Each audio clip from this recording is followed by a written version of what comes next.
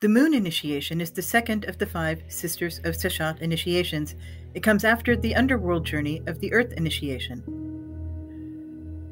The initiation takes the candidate on a journey from the sphere of the Earth to the sphere of the Moon along the 32nd path.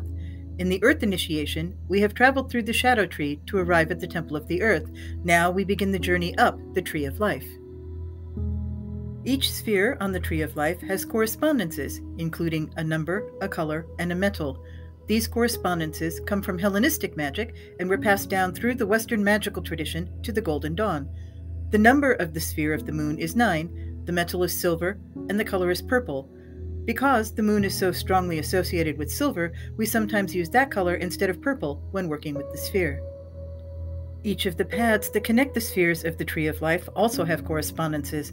The 32nd path is associated with the planet Saturn and is strongly connected with the sphere of Saturn, which is the 3rd sphere of the tree. The color of the path is black.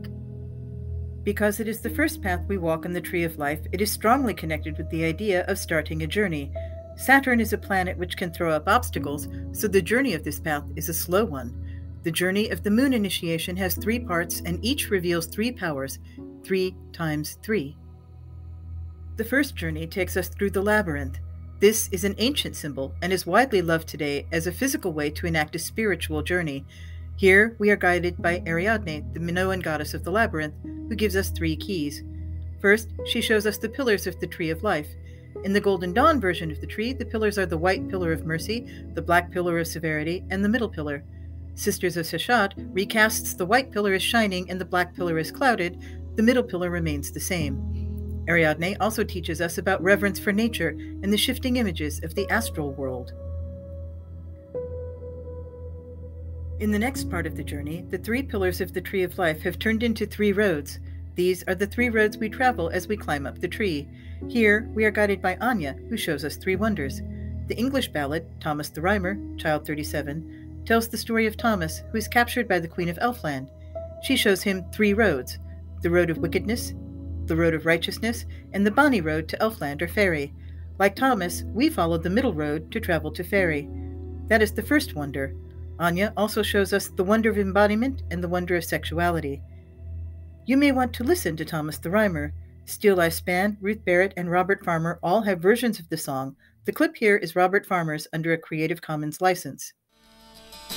And see you not that bonny road that stretches back to and fro? Well, that is the path to the fair Elfland where you and I... Next, we encounter Bridget, keeper of the spring, whose waters draw on the waters of creation, which nourish the Tree of Life. She shows us 3 forms of the spring: the pool in the woods, the spring in the rocks, the well in the fields. Our journey leads us to the Temple of the Moon. Here, we encounter Hecate, the triple goddess of the moon. She shows us a mirror where we can gaze into the gate into mystery she has opened for us.